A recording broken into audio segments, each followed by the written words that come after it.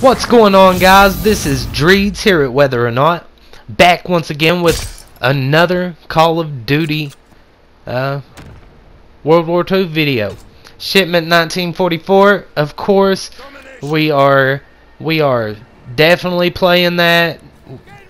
Domination is the preferred match type in it, of course, because it lasts long. You can get plenty of kills. It's a very good way to score a lot of points. I actually believe they might have took out the double XP games that they had while this was out, because you could actually earn more points in here by just coming in here and voting to go to domination than you could on double XP. So I thought that was funny.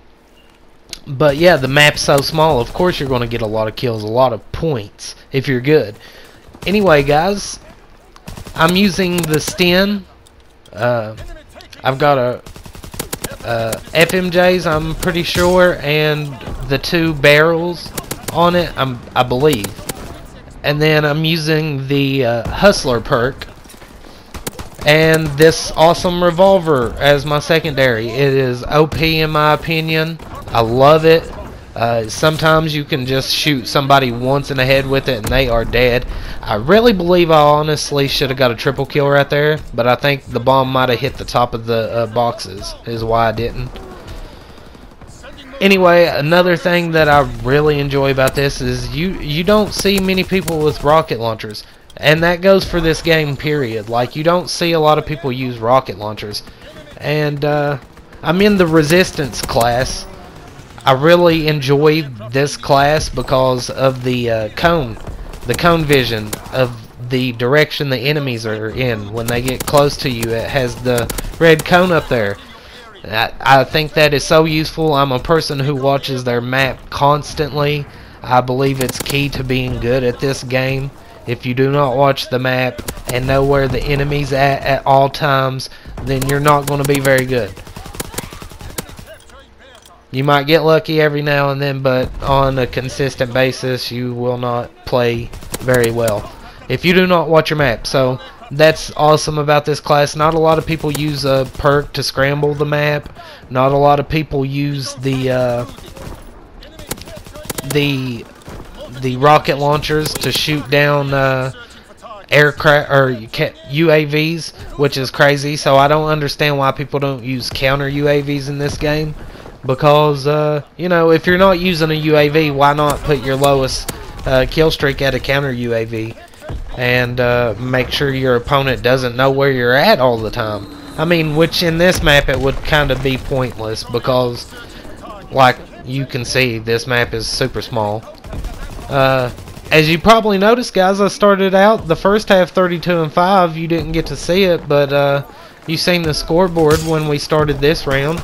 And yeah, so started out 32-5. I end up going 84-15. Like I said, I consider myself to be pretty good. I ain't gonna say I'm the best or anything like that, because I'm pretty sure I'm not. I mean, just to be truthful, I'm not. But I am really good. Like,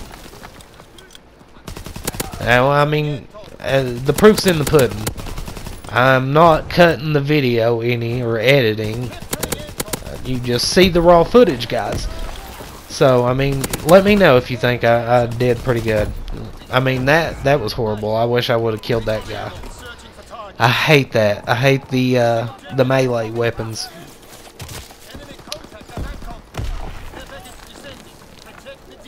Funny thing is, I actually did the voiceover for this video a minute ago and deleted everything I had. So I'm actually, this is the second time I'm going through watching this video and voicing it over, talking to you guys. But, you know, in the last video I kind of went on a rant about Fortnite. That still stands true. That was a nice sticky, if I do say so myself. But yeah, I mean, I really just think it's too slow-paced and boring. I would rather play something fast-paced to where your reaction time is really tested. that's just one of the reasons I really don't enjoy Fortnite. I would rather do Call of Duty videos for you guys, and you know, I think I'm pretty good. So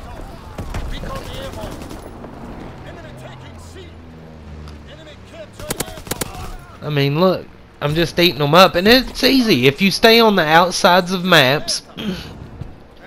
I usually use this strategy for all maps. I usually stay on the outside edges of the map, look toward the insides if I need to. I really don't like running through the middle of the map because you never know what will happen. So that's something I could tell you guys is definitely one of my tips. Stay on the outsides of maps.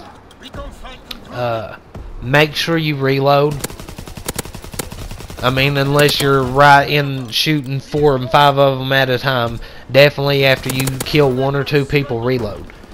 If you are in the open and you don't see nobody around, I believe reloading's key, because sometimes you run into people and do not have enough bullets to kill them, and then you just die. So reloading's big, but you gotta know when to reload.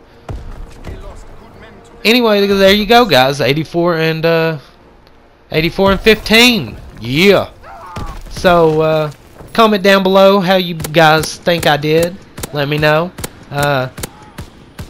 As always, like, subscribe, comment, share this with your friends, guys. We like watching this channel grow, and we thank you guys for watching with us and hanging around with us. So yeah, like I said, comment, like, subscribe, share, and until next time, guys, this is Dreeds, and I'm out ski 5,400. So yeah, Dreeds out.